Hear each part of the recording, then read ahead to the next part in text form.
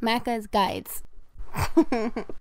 Hey guys, Macca here with completed episode number 79. In today's video, we are talking about Canadian Football 2017, probably the worst game I may have ever played. Now, if you're new to the channel or have never watched a completed episode, Completed is a series where I take a few minutes to talk about a game that I recently got all the gamer score in. I tell you guys about the achievements and trophies, and I tell you guys about whether it's worth your time and money. As always, if you're interested in checking out more completed episodes, I have provided a link to the playlist in the description. Now, as a small disclaimer, this is a judgment-free zone. If you're part of the achievement community, you probably already know that sometimes people play bad games for achievements.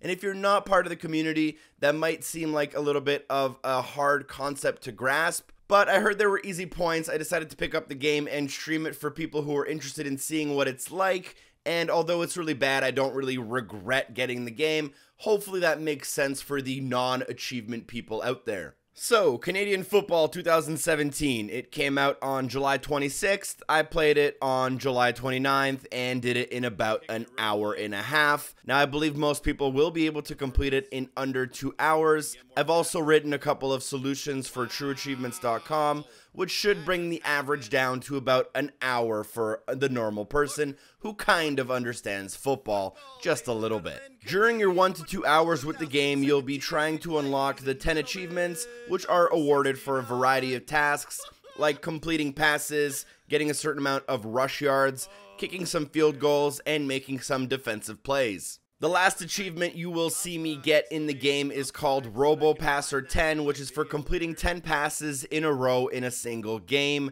And because of how the passing system works, it is actually pretty difficult, and I imagine this will be the last achievement for many people. The achievement difficulty, however, I will be giving a 3 out of 10, and that is completely dependent on the fact that you're playing with 2 controllers and controlling both of the teams.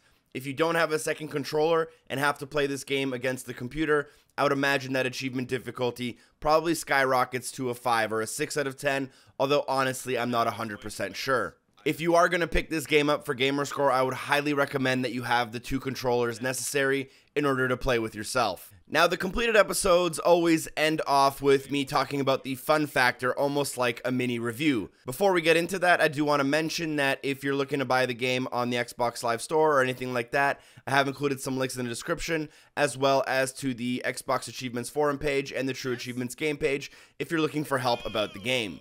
Now, for the fun factor, I'm going to give this game a 1 out of 10. I believe that may be the lowest score I have ever given a game on the completed series. This game may even be worse than Ben-Hur, which was obviously personally my game of the year last year. Now, maybe you think I'm being overly harsh, or maybe you think that I don't necessarily get sports games, but let me try to explain why I think this game deserves the 1 out of 10 I gave it. And unfortunately, there seem to be a lot of reasons. Number one, the graphics look like they're from the PlayStation 2, maybe an early PlayStation 3 game. They're pretty bad. On the audio level, we do have some very, very generic rock music, but literally nothing stands out. And it's to the point where there's not even any menu music.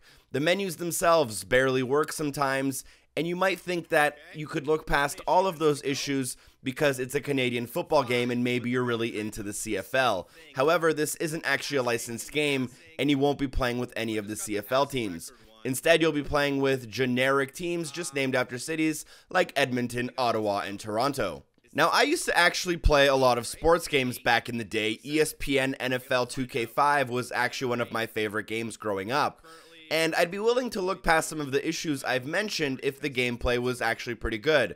However, I found personally that the game had very bad controls, and sometimes it barely worked. Whether it was my menu freezing and me having to call a timeout because I couldn't snap the ball, or whether it was a field goal that was automatically kicked for me without any user input, whether it was my controllers getting mixed up for some reason and signing in on the wrong profiles, or whether it was people randomly fumbling the ball on snap for literally no reason. Unfortunately, this game was a complete chore to play, and there are very few redeeming qualities. For that reason, I do give it a 1 out of 10 for fun factor, and I do not recommend it. It's probably not worth your money.